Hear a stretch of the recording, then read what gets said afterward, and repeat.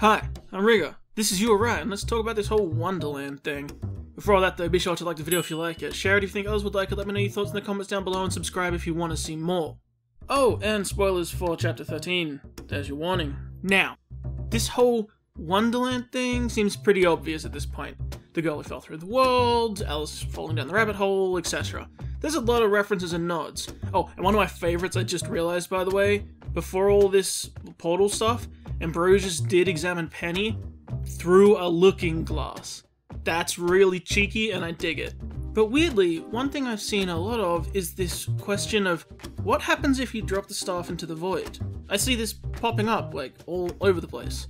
Which, I'm not sure what people are expecting if that happens. It falls. It goes poof through the bottom out of the bubble like Yang. It falls through and goes to Wonderland with everyone else. That seems pretty obvious to me. But what I think is really interesting is this is a question I see popping up a lot, and I didn't see like a prompt for it. I'm not sure why everyone thought of it. But I'm here to say that thinking over it, not only do I think that's what would happen if you dropped it, I'm pretty sure they're gonna drop it. Or throw it. It's gonna go. It's gonna go through the bubble, is what I'm saying. Like, it's more than a thought experiment, it's gonna happen in the show. And the answer to why that is also pretty obvious. Because they need a way out. Ambrosius can make portals to these pocket dimensions. He can make these pocket dimensions. He can also make portals to real-world places. If you need to get out, he's your guy. Because if you fall into this dreamland, this magic place, down this rabbit hole, how else do you get out? Depending on what version of the story you're looking at, Alice gets home in a variety of ways. But classically in the books, she just wakes up. One time she just wakes up, and then another time she grows really big and then just wakes up. Bam, that's it. It's meant to end the same way a dream can end. Just things are happening and suddenly snap, you're awake, different place, it's over. But if we look at our story, it makes a lot more sense to do it this way with the staff, because I don't think they're just going to wake up from a place they physically go to. Instead, you drop the staff, it falls into Wonderland. Now, once it falls into Wonderland, someone could take it, or it could just land somewhere that's nowhere near the others. We're falling into another realm. I don't think time and space have to add up, you know. All of you can fall through the same place and end up in different places, or some of you together and some of you across the world. It doesn't really matter. It's magic and weirdness. And it's meant to be replicating a dream. But whichever way it happens, it makes a lot of sense to me and just as a story.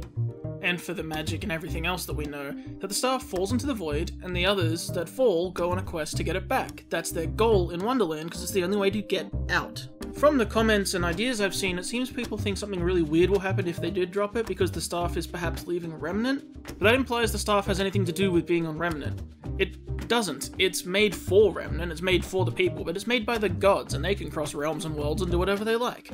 As it stands right now, it is in an alternate dimension, and it's doing just fine. I don't think the safety of the staff is our concern if you were to drop it. I don't think it's going to break or stop working because it's not on Remnant or in the real world, because it's there all the time. It spent the last however many years existing in a vault, which is the same kind of dimension that they based this whole central location off of. And its creation or power, however you want to frame it, that was holding Atlas up, that was doing that task, worked just fine from inside the vault all the way to Atlas. So, it doesn't seem to matter. Despite being housed in Atlas, it's in another realm, it's in a pocket dimension, yet the results of its powers worked perfectly fine in the world of Remnant, so it shouldn't make a difference. But also, since we're talking about Alice in Wonderland, there is a lot of us versus them mentality in that story. You know, like the outcast sort of people versus establishment, you know, like the Queen of Hearts and being an overlord, etc. I think there's a decent chance that the bad guy of this arc finds the staff. And if so, it could actually be a really fun idea of figuring out how to fight someone who has the staff, combat someone wielding it. Because I myself have criticized just how overpowered that staff is, how broken it really is. So if they have to fight someone who has it, then maybe we could learn, and it could be a fun way to learn, the ins and outs of all of its usage, as well as putting our heroes on the back foot against powerful forces in a travel arc. So that sets up how we may have to face forces like Salem in the future when they get relics that are this powerful. And just is as powerful as she is anyway. It's practice for fighting crazy powerful things. The actual big fear right now, more than dropping the staff, is anyone using the staff for anything. Because if they do that, the whole dimension that thousands of people are in, and all the portals, they disappear. That is a huge issue, especially for anyone inside, as they either get the equivalent of falling, or just die because the place ceases to exist. I have no idea. The literal plane of existence they're on will just vanish. So that's terrible, and also if we're going to do a travel arc through Wonderland, I don't think we want thousands of refugees coming with us. The animators also definitely don't want thousands of people coming with us. But luckily, I don't think that's going to happen. Atlas and Mantle evacuating was already a sign of them dodging mass death, and despite Cinder's attack, which is terrible, 10 or 20 dead isn't thousands. Yeah, that's heartless to say, but we're talking background, characters, in a show that is driven by named heroes, so this is way less than it could be while still appearing heartless and cold. These people are dead though, and the staff will fall, but it probably won't be used again until everyone who is crossing has crossed. Even if it's taken, it may not be used immediately. Remember, you have to actively use it to undo the last thing it did. It can still be keeping those portals up even after it's dropped, just like it can keep Mantle afloat even when in a vault. But even if it is used, or this place ceases to be, it's not as big an issue as you'd think, as long as all the refugees are out, which I'm sure they will be. Remember, they created this whole pocket dimension from nothing, based on an idea like the vaults. It either didn't exist totally before, or if it did and they sort of just filled it in, it exists on the same plane as the vaults. There's no reason they couldn't make another one, a new central location leading back out from Wonderland again. It's not as crazy as perhaps it appears from the outside. Also, if it were taken by someone, it's a scepter, it's a staff. If the Queen of Hearts of that land, so to speak, takes it, then it fits right in with the royal design and presentation to have this magical gilded staff in hand, so thematically we're on point. As for Wonderland, since it's early in the cycle, I want to spout off just some other general ideas that may happen. This is, moving on from the staff is a central point of this video now. First on my mind is, are we going to meet a new cast of characters down there? Or are we going to have references from the characters above that go down there, that lead us down interesting paths? Because the very first thing that came to mind was Neo. If Neo falls, this could be really interesting. Why? Because she's literally a pun interpretation of the Mad Hatter. She isn't insane, and the Mad Hatter is referenced to mental illness due to lead and a whole bunch of other stuff to do with hats, and you know what, long story. But instead, she is mad, she's angry, literally mad, and she's now a hatter. Okay, no, she doesn't make hats, she's not literally a hatter, but she is the only one in the story with a prominent hat that has like a backstory to it, a hat that you notice. And it's a bowler hat, which is like a cousin to the top hat, so just, could be fun. Plus it's gender flipping that idea, which, as we've seen with, like, Team Juniper and everything, has been something that is fun to do with inspirations. And no, she's not inspired by the Mad Hatter, I just mean that, like, as a reference to the Mad Hatter, oh, it's a gender flip. It's just a fun note. Also, as against the idea of mad as it may sound, she's also pretty reasonable. I mean, yeah, she still wants to murder some kids, but she has reason to want to murder those kids. Just like with Cinder, if faced with an impossible outcome, she will make a smart decision that benefits her. Meaning if they're trapped in an alternate reality, they may be forced to work together. And that could be really fun, admit it. It'd be pretty awesome to have Yang and Blake and RWBY have to equally swallow their anger and pride to work with Neo. Over the course of their adventure, they can both learn things. They can learn both sides of the argument, realize things about each other, what really happened with Torchwick for Neo. RWBY, Blake, and Yang can learn that perhaps Neo's motivations weren't as, unfounded as they seem. Because, she wants revenge for Torchwick, but Torchwick was a bad guy. But then you can do the backstory or something, and no, you learn he wasn't. And there's a bunch of ways you can do that, especially in Wonderland. You can learn more about Neo's motivations and why she feels how she does. A real window into why she's doing what she's doing, taking things deeper. And if there's any way to show it, it'd be in Wonderland. There's a bunch of ideas you can adapt with it. It's a magic land. If Neo could take the others on a trip through her memories, perhaps. With the last question used on Jin, we thought something like that might be impossible now. It takes away that key, but if you're going to find another way around it, it'd be here. Maybe she meets the hookah-smoking caterpillar, and it uses its smoke like Jin's magic. Who knows? I'm not sure, but don't rule out the possibility of this getting weird and wonderful. And you could do little stories like, that the recontextualization perhaps of what Torchwick was doing, and perhaps why he was doing it that he alluded to, will make RWBY and the others have, changed ideas about some of their villains and why they might be doing things, and that helps for things like Mercury perhaps, or, wherever we head in the future. Interestingly, and I don't think this will happen, but it could be weird, is if other characters we already know fill in the other roles from the Tea Party. So Neo is the Mad Hatter, what about the March Hare? Okay, I know that at this point absolutely no one is asking to spend more volumes with her, and Crow might just murder her anyway, or she explodes with a bomb, but as far as literal characters named Hare, we do have one. you know, you fill in the roles and make the Tea Party the villains, like, you know, comprised of various villains, representations and references to the original story, but they're all filled in by villains that we know. I doubt it. Though her keypad code, which they made sure we saw multiple times, was also 6420, which on a keypad spells out mice. But it also equally spells out nice, and both seem wrong for Harriet. Also why you would have the hair fill the role of the Dormouse, dunno. It also had me thinking, you know, it's a shame Tyrion isn't here to fill the role of the Cheshire Cat. Yeah, he's a scorpion, but that grin, man. Unless Blake gets crazy happy when she sees Yang, goes all insane. She can somewhat vanish with her shadow clones, so I guess she's the Cheshire Cat. Confirmed. The Dormouse equally doesn't really have an equivalent. Unfortunately, we don't really have tons of sleepy people. It's not super solid, hence why I'm not, you know, making it its own video. I'm sort of tacking it into the end of this theory. If it wasn't obvious, these ideas aren't rounded and finished, it's just what I'm thinking about. I was originally thinking Oscar was the White Rabbit because time, but he's not coming. Though thought. White. Time. Weiss. Time dilation finally making a return, boys. Woo! Yes! Nah. But it did stand out to me that the Tea Party is a 4-person group at least, which RWBY is obviously fond of. So if we could find 4 villains or 4 people to fill the roles, it could be fun.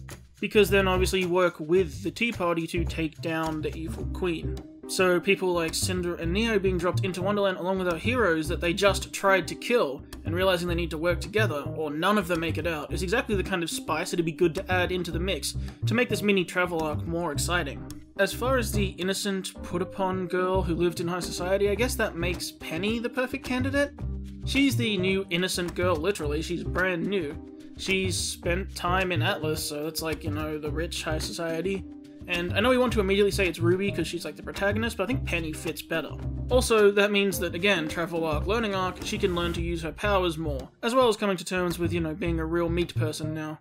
And she can do the Alice thing of challenging the morality of the place with her very pure ideals. I will say though, and it's a complete mixing of stories and influences, but I think RWBY will be the one to get them home though. I know it's not Alice in Wonderland at all, but instead it's back to Oz. Like I said, in Alice in Wonderland there isn't really a good way home, like a consistent way they travel home, but there is in Oz. What is it that gets Dorothy home? RWBY slippers. RWBY slippers. We have this parallel idea between Alice in Wonderland and the Wizard of Oz that they're both like dream realms, that these fantasy places that people get sent to, but they wake up from as if they're dreams. So, if Penny can be Alice, then RWBY can be the literal RWBY slippers and take them home like Dorothy. It'd also give her the sort of win at the end of the volume. As you can tell, these ideas are half-baked. We're far from solid with this outline. Without the volume's finale as well, we're even further away. But I thought I'd put where my head is at for the moment. I do really think the stuff with dropping the staff makes sense.